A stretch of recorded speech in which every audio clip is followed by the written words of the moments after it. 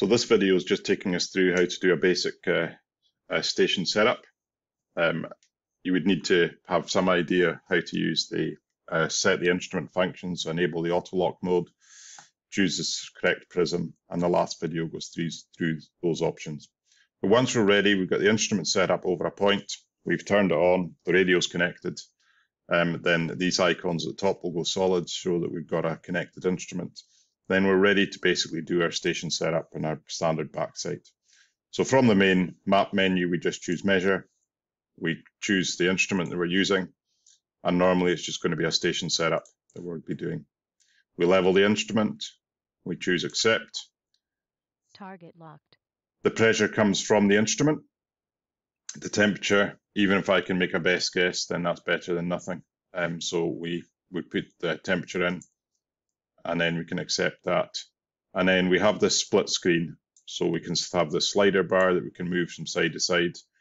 And on the S5 total station, we'll always have the map here. On the S7 total station, then we can flick between the map and the video just with this toggle at the bottom left-hand side of the screen. So here we'd normally just put in the station name. We'd code it according to how we code. We put in the height. It's important that we select either true height or bottom of notch. We'd recommend in the S-series instruments that you always choose bottom of notch. And then often you don't have final coordinates in the field, but we'd always recommend that you put temporary coordinates in.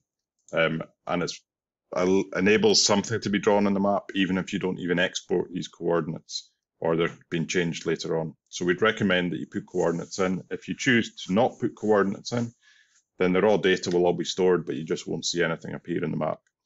If I tick the control point option, then if I'm processing that in TBC, then it basically just shows it as being a control quality point, so it's further up the hierarchy than a measured point. If I'm even within Trimble Access, then it shows it as a triangle, so it's nice and easy to spot where our control points are. So once we've got our instrument coordinates in and our instrument height in, then we've got our Backsight position. And normally if I'm doing a Backsight, then I won't have coordinates for it often for a topographic survey. So I'll put in, it's a 1.5 pogo if we're using, and it's often just an azimuth that we're putting in.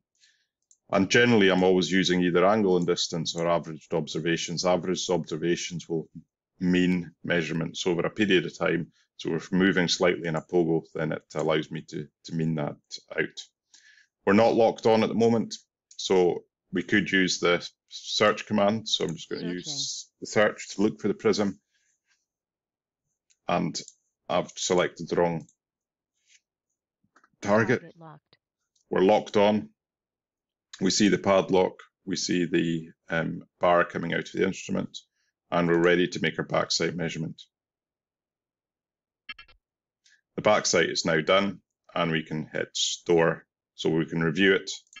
Station setup completed. And we immediately see on the map our two stations that we've measured. So that is a quick video on how to do a station establishment within Trimble Access.